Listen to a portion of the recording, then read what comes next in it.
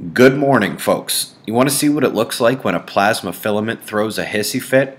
Everything is fine at first, then someone made fun of the southern coronal hole, punches were thrown, I had to bail out a couple beta spots before doing the news this morning. Turns out multiple filaments are visible from Earth's vantage point right now, including this one incoming on the north. Yesterday, we saw the collapse of the solar uptick, and that quiet ensues today, a far cry from the explosions we saw days ago. Solar flaring is back to struggling for C flares in the Earth-facing disk, just about devoid of sunspots. The last ones are turning away now. It wasn't a uniform activity decline for the solar wind, but a decline nonetheless, and Earth's shield is feeling good today. Bring it on, she says. The Earth-facing portion of this coronal hole watch is ending through tomorrow, and we begin to wait for its coronal hole stream in the solar wind. Should be another solid one as the opening presents tremendous power. Brief note. 2 days ago, NOAA announced that their data blackout would be on the 7th, but just last night, they also announced that the data outages would actually begin today.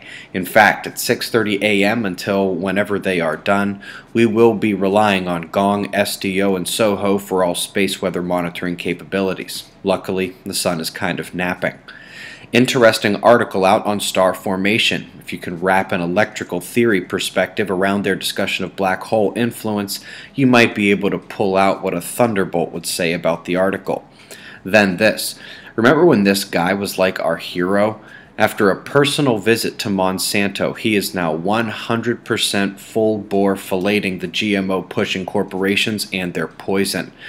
Now's a solid time for a flashback to my open letter on GMOs from last year. It's on our blog and linked for you below. On the heels of all the space weather of the past few days, a weak tropical system is developing in between Africa and Madagascar, coasts to both sides on a relative alert. Remember yesterday's convergence line? Hoo-wah, that is a cloud line if I've ever seen one. And today's system is going to be very similar as it draws along that same convergence line tonight.